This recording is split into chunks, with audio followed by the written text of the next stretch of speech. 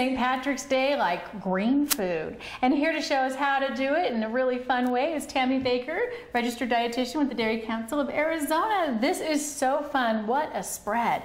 What we can do is we can make almost anything green. So for family fun, if you want to turn everything green for St. Patrick's Day and keep it healthy, it's a great time to do it. Let's talk briefly about the food coloring. Is it safe? You know, the food coloring is safe, but most people don't like to use too much of it, and so we can also make a natural food coloring, so depending on your preference. Okay. What we've done here is we've just taken some spinach and wilted it in hot water, and then put it in a food processor and blended it, and you can add this to almost anything except for the popcorn, and it'll turn it green, and you really don't taste the spinach at all. Oh my gosh. So that popcorn does look amazing though. Popcorn, we did have to go with the green food coloring, and it just has a little bit of corn syrup, a little bit of vanilla extract, and it was all heated together, and the popcorn was just rolled in it, and just gave it a little green food coloring. But that's the only thing that actually has the green food coloring in it. Okay. We use some of the natural food coloring in the mashed potatoes, and you can and we also have some herbs and spices and things in the mashed potatoes as well to turn it that green color. Pretty. Great time to add green vegetables to things as well, and we've got, you can use like a yogurt dip to go with this, and you can make it in the form of a shamrock, real easy to do with cucumbers. Just kind of fun.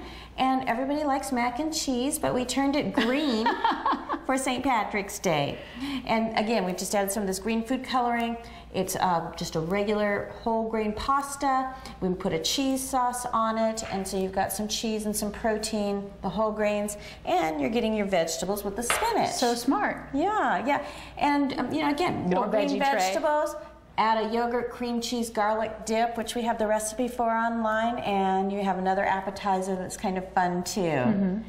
And over here, this looks so good. Those are so good. Those are mint smoothies, but really what makes it green, there's some kale and avocado in it. And, oh my gosh. And also some mini mint chips and mint extract too. And of course yogurt, because it's a smoothie. So they mix that all together and you get that pretty green coloring, and you also get a little bit healthier smoothie, but you don't taste the avocado and the kale. Yeah. You taste the mint, because that's the overpowering.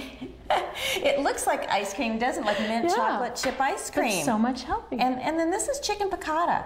And what we've done, instead of a regular sauce, which this is the regular sauce, we've added the green food coloring again, just to make it fun for St. Patrick's Day. And this sauce is really just butter, chicken stock, capers, a little flour, and you take that and you can add as much or as little of the green spinach as you want, and until you get whatever desired color.